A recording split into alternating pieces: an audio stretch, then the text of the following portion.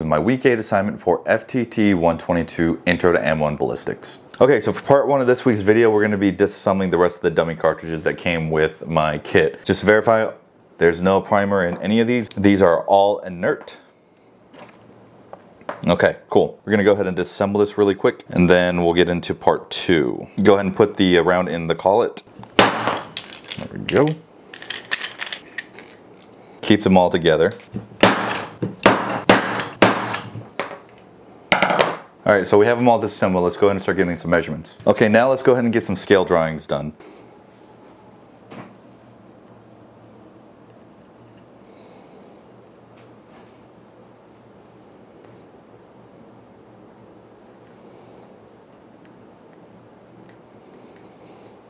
Okay, so here we have all the scale drawings of the cartridges. Okay, so for this next part of the video, we're gonna go ahead and start getting measurements of these cartridges so we can identify them. We'll go ahead and start off with this one. First thing we're gonna do is we're gonna go ahead and try to find the bullet diameter. We can do that by either measuring the bullet itself. Since we have it, we can do that. Or you can actually measure the inside of the case neck. And so, since we have these super awesome calipers, we'll go ahead and do that. So the first measurement we're looking at is 0.278. Go ahead and get the case length. Since we have the bullet, let's go ahead and get that just for continuity's sake. We'll get the diameter, we'll measure right here.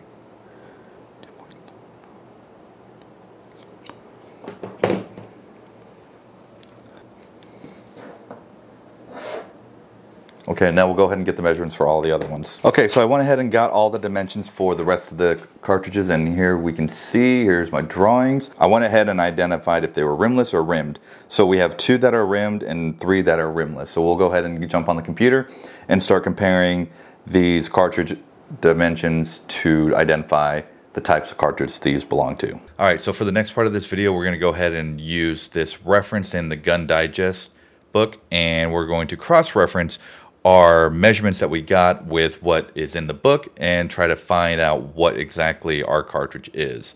So for the first one, this one right here, which is the largest one that was included in the dummy cartridges. So we have our first measurement, which is going to be the neck diameter. And let's go ahead and just scroll through here and find, okay, so we'll just go ahead and base this off of the bullet diameter, the internal size, which is 2.278. So start off at 0.278, and as you can see here, it looks like it's a 270 Schuster, but that's not, I know that's not our round. So we have to do a little bit more research. Let's go ahead and go to the overall length of the case, which we got 2.510, and as you can see, the 270 Schuster is showing that it is 1.924. So let's continue to scroll down.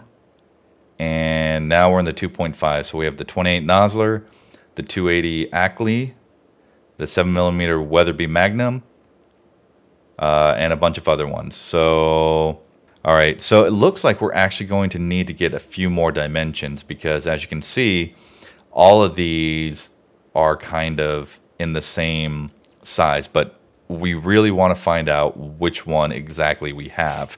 So we'll go ahead and grab our casing again. And based on this, let's go ahead and take a look at the, we will go with the rim diameter, okay? So we have our caliper here. Really quick, we'll go ahead and grab our rim diameter.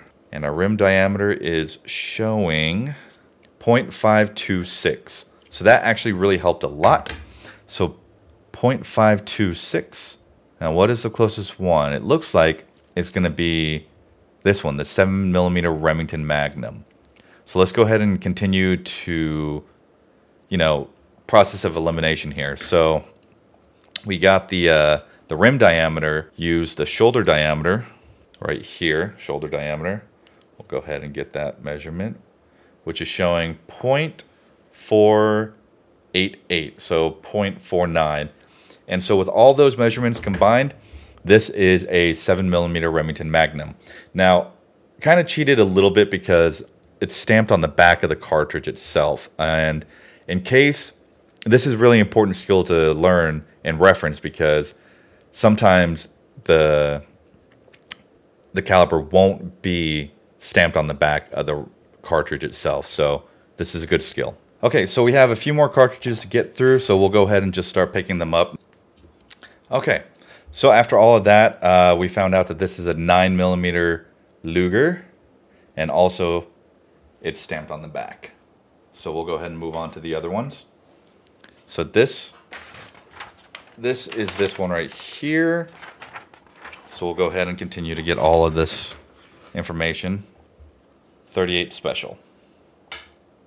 And then the last one we did last week, and we know that this is a 223. All right, so now we're going to go ahead and give a brief history on each cartridge that we measured today. So this is the 3030, also known as the 3030 Winchester, and it was introduced by Winchester Repeating Arms back in 1895. This is the 7mm cartridge, also known as the 7mm Remington Magnum, and it was developed, well, by Remington back in 1962. The 7mm is known for its long-range capabilities and is a super popular round with hunters and long-distance shooters. This cartridge is the 9mm, also known as the 9x19 Parabellum. It was designed by George Luger back in 1902. This is pretty much the gold standard when it comes to handgun rounds in today's world. All right, this is probably one of the most common rifle rounds in America. This is the 223 Remington. It was developed in 1964, and pretty much every single AR-15 platform out there uses this round. Okay, last but not least, this is the 38 Special. This is a round that was introduced back in 1898. This is a revolver cartridge known for its historical use by law enforcement and popularity in concealed handguns. Okay, so that's everything. This wraps up my week 8 assignment for FTT-122, Intro to Ammo and Ballistics.